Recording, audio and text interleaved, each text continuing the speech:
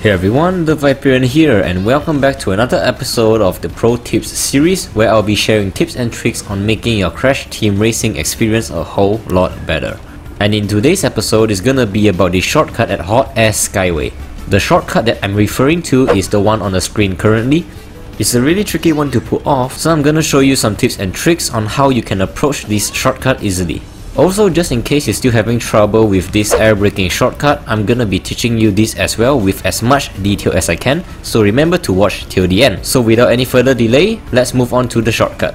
So most people are actually having difficulty with this shortcut, as it's actually one of the trickiest one to pull off, because you'll literally be flying through clouds, rendering you blind. However, this shortcut is not really that hard if you know what you're doing.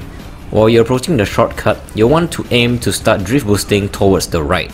Your first goal is to get at least 3 boosts, with the final boost preferably to be a perfect. Once you reach to this darkened wood section, 3 of your boosts should be completed.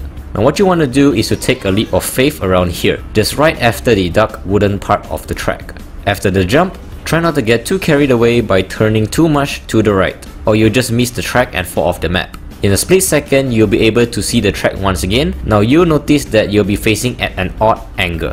So what you want to do is to air brake to the right to steer yourself back onto the track. If you don't know how to air brake, I'll show you how to do it in the next minute. Now here's another clip of me doing the shortcut as well, but notice that I did everything correctly at the start, but I took the jump a little bit too aggressively and dangerously to the right, and it almost caused me to fly off the map. Depending on how much you practice, you get more and more confident in building up a pattern to make the jump easier for you. However, I suggest taking it slow as time passes. Slowly move towards to the right until you reach the maximum distance that you feel comfortable with. Trust me, this is a risky and a very scary shortcut to take, but the advantage it gives you is really valuable, so take this shortcut whenever you feel like it. So now let's move on to this shortcut right here. All you have to do is to do a simple air brake to the left to succeed the jump. And it doesn't matter if you have blue fire or not, it will always work with any driving style. Now one thing to keep in mind is to actually understand the speed you're going at. I would recommend if you have blue fire, I would jump around the middle section or a little bit to the right side. Because you're going so fast, your turning radius is gonna be bigger, so you want to compensate that.